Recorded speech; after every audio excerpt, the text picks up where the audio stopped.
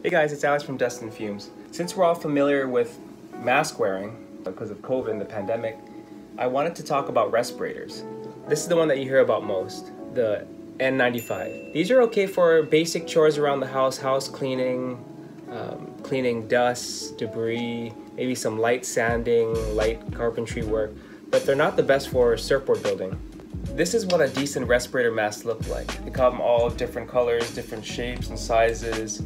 Like this one is a size large, and this one is a size small, and this one I believe is this one's a medium, and it says it right on the nose part right here.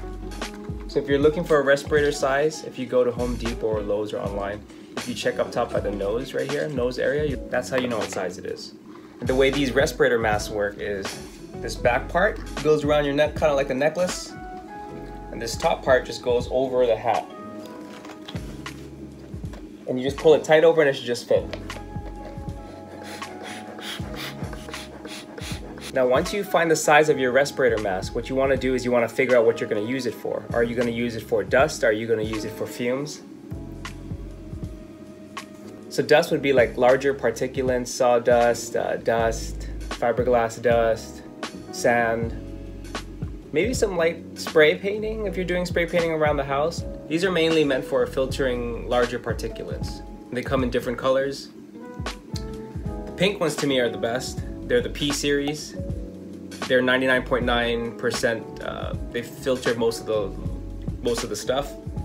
Now these guys are for organic matter and vapors. So fumes, paint, acid, resin work, epoxy, both epoxy and polyester. The difference between the two is this guy is only for vapor. If you were to spray paint and you use this, it would be perfectly fine. But if you use this while you're sanding, the sand dust, the sawdust will get stuck in here and clog it up, and then it'll no longer work for blocking fumes. But what you can do is you get something like this. This thing does both. It does fumes, dust, so you can sand this part out here, similar to this pink. It's practically, this guy is practically this and this, like that. But the problem with this is, this part out here that blocks the dust, it's so small that once you get dust in here, there's no way to get it out. This thing is practically glued on. There's no way to get it out.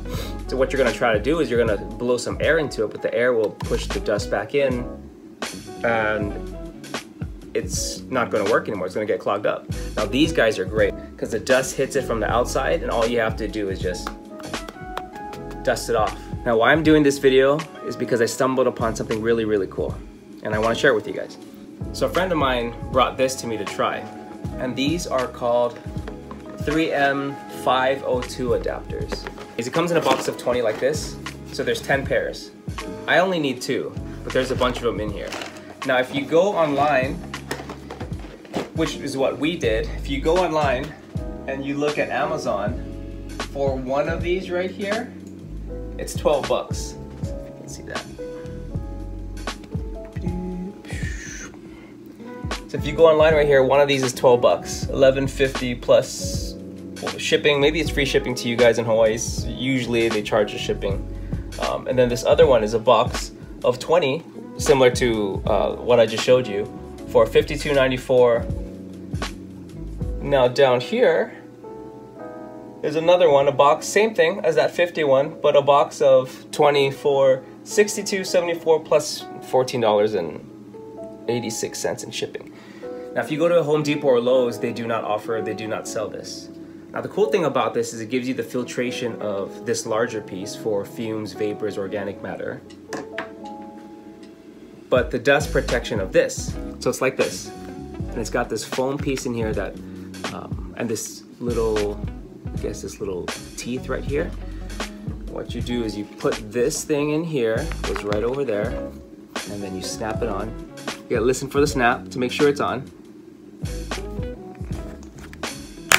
Hear that? Then it's on. Then you take this guy and this guy.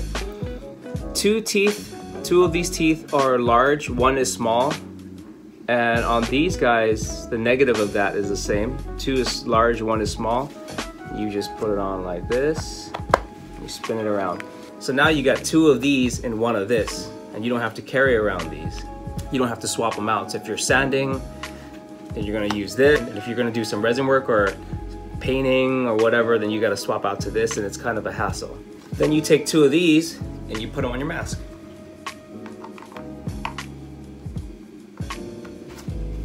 Like that.